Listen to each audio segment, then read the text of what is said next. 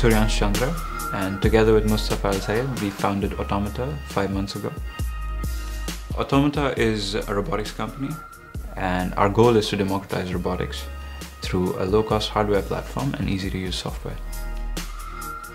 If you're out to get a robot today, you would have to spend $50,000 to $60,000, but that's where we fit in. Our first product is a robotic arm called EVA. Unlike industrial robots that are heavy and expensive, EVA is low cost and lightweight. She's made out of plastic, so it weighs just 2.2 kilos, and she retails for $3,000.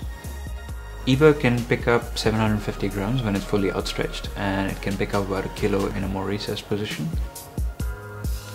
The software is called Choreograph, and we have made the software so simple you can practically do it without any programming.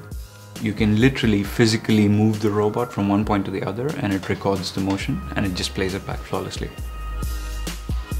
Most big manufacturers have very well-defined automated pipelines and very controlled environments where robots are already deployed.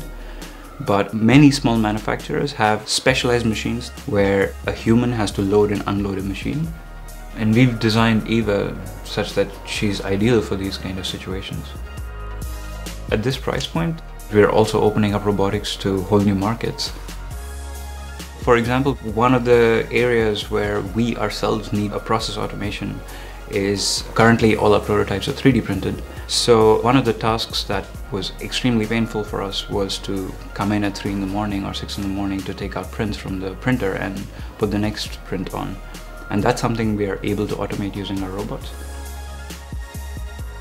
We've been through about 16 hardware iterations since the company started about 5 months ago. We use Fusion quite a bit for our 3D modeling and optimizing for 3D printing. Whenever we discover that something needs to be changed, for us we quickly remodel it, we 3D print it, and the next day we have the part fitted in the robot functioning. That is exactly what has enabled us to move so fast.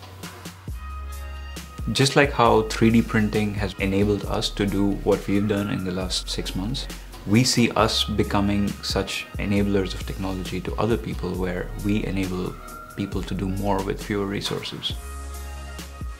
Today, every design studio has a 3D printer. Soon, we hope to get to the point where every design studio has a robotic arm.